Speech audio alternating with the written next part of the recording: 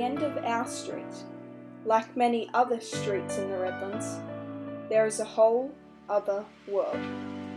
A world with no bitumen, where there are no houses, just bush and animals.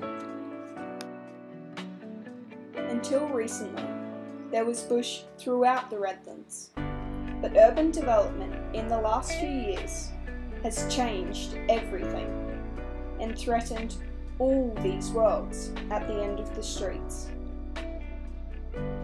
Where there were once trees, there are now roads. Where there were once creeks, there are now drains. Where animals once walked freely, they now dodge cars and run away from cats and dogs. The natural world in the Redlands has changed, but there are still some areas of intact bush, where trees grow, where creeks flow, and where animals roam freely. These areas are the remnant worlds at the end of the street.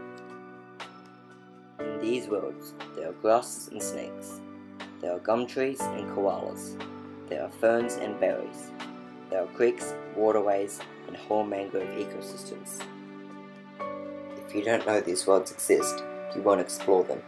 You won't enjoy them, and most importantly, you will not know what you've lost when they're gone. And then the Redlands will be houses and backyards. The waterways will be drains, and the animals will be all gone. Then the bush will only be a memory, and there will be no more world at the end of the street. Explore these worlds at the end of the streets, imagine their possibilities, and enjoy the experience.